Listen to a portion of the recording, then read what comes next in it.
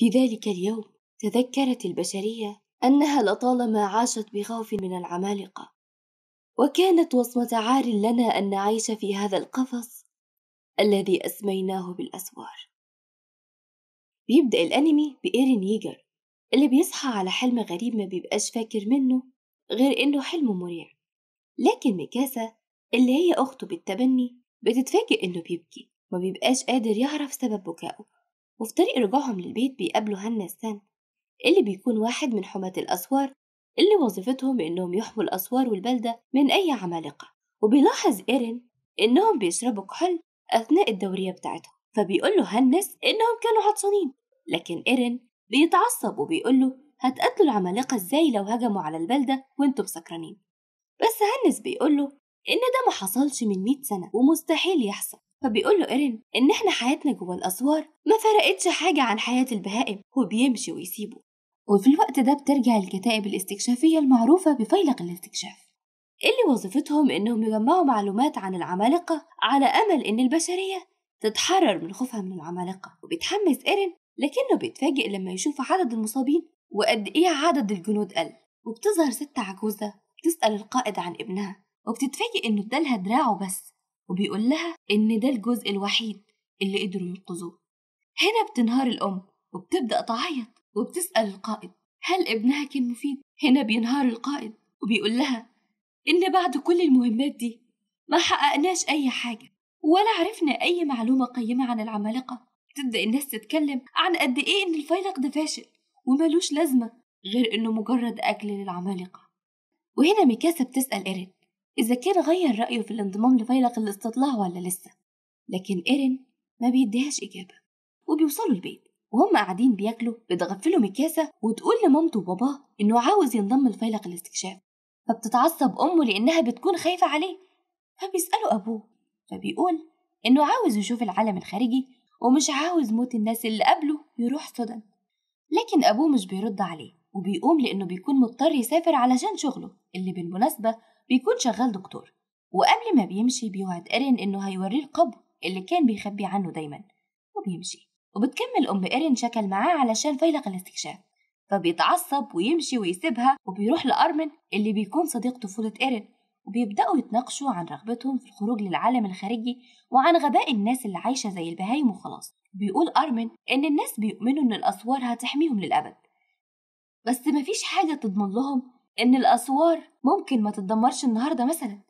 ولسه بيقول في الكلمة نلاقي برق ظهر فجأة برا الأسوار، وبيتفاجئوا لما يلاقوا عملاق أطول من السور اللي طوله 50 متر ومن غير أي مقدمات بيضرب السور برجله، فبيعمل فتحة تتوافد منها حشود العمالقة، وده بيخلي الذعر يعم في المكان وبتبدأ الناس تهرب.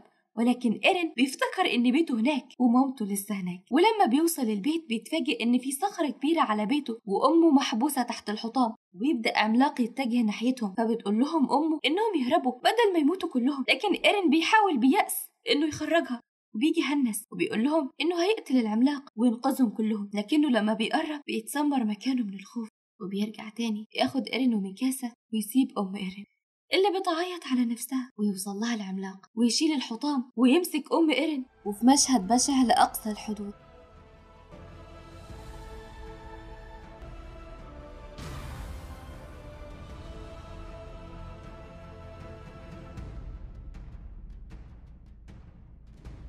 وبعد كده بنعرف إن العمالقة ظهرت قبل قرن من دلوقتي، وبسببها كانت البشرية على وشك الانقراض، بس البشر اللي فاضلين قدروا إنهم يبنوا 3 أسوار يحموهم من خطر العمالقة، والأسوار دي هي ماريا وروز وشينا. وبنعرف إن المنطقة اللي اخترقها العمالقة هي سيجانتيا، واللي تعتبر بلدة خارج الأسوار ال3 الأساسية. وبتبدأ الناس بإخلاء البلدة للبوابة الداخلية لسور ماريا، وبيوصل إيرين وميكاسا للسفن اللي هتنقلهم جوه سور ماريا، وبيبان قد ايه إيرين وميكاسا في حالة صدمة من اللي شافوه. لكن فجأة بيظهر عملاق شكله مختلف عن بقية العمالقة لأن جسمه بيكون متغطي بحاجة شبيهة بالدرع. بيبدأ يجري بسرعة جنونية ناحية بوابة سور ماريا، وبيقدر إنه يحطم البوابة، وبكده يكون سور ماريا تم اختراقه بالفعل.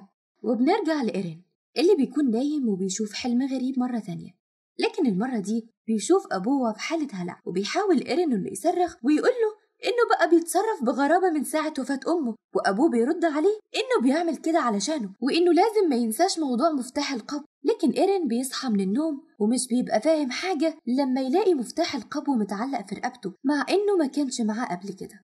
وبنشوف إن في أزمة في الأكل بسبب اللاجئين اللي كانوا عايشين في سور ماريا، وده اللي بيخلي الحكومة تبعت 250 ألف منهم لسور ماريا بحجة محاولة استرجاعه، لكن معظمهم بيموتوا من غير ما يحققوا أي حاجة غير إنهم بيخففوا حمل الأكل عن الحكومة. وبيبدأ ايرين يبين كرهه للعمالقة ورغبته في الانضمام للطلاب العسكريين علشان يكون قوي كفاية لمواجهة العمالقة ويقدر إنه ينضم لفيلق الاستكشاف. وبيقول أرمن وميكاسا إنهم هينضموا هم كمان، وبعد سنة بالفعل بيقدروا يعملوا ده، وبعد 3 سنين بيقدروا إنهم يتخرجوا وبيكون مطلوب منهم إنهم يختاروا الانضمام لحاجة من 3، إما للشرطة العسكرية اللي وظيفتها حماية الملك واللي مش بينضم ليها غير ال10 الأوائل من كل دفعة، أو إنهم ينضموا لحماة الأسوار أو لفيلق الاستكشاف.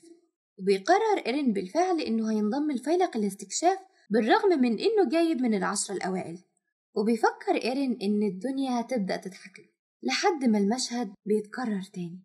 بيظهر العملاق الضخم من العدم تاني وبيحطم بوابة تورست بنفس الطريقة وبيختفي كأنه اتبخر، وبيبدأ العمالقة ينتشروا في المكان. وبيظهر عملاق غير طبيعي بيهجم على ايرين واللي معاه وبيقدر إنه ياكل واحد منهم. وهنا ايرين بيفقد أعصابه وبيروح ناحيته علشان يقتله، لكنه بيخسر رجله بسبب عملاق تاني. وبيبدأ أصحابه يتاكلوا واحد ورا التاني وبيتسمر أرمن مكانه من الخوف وهو شايف كل اللي حواليه بيموتوا. وبيجي عملاق يمسك أرمن ويبدأ إنه ياكله، لكن ايرين بيسمع صراخه وبيبدأ يفتكر إنهم كانوا عاوزين يخرجوا برا الأسوار علشان يشوفوا البحر. وبيقدر في اللحظة الأخيرة إنه يفادي أرمن ويخرجه من بق العملاق، لكنه للأسف مش بيقدر إنه ينقذ نفسه. استنونا في الفيديو اللي جاي علشان تعرفوا بقية حكاية العمالقة، ولو وصلتوا لهنا ما تنسوش تدعمونا بلايك وتشتركوا في القناة علشان تساعدونا نكمل. سلام.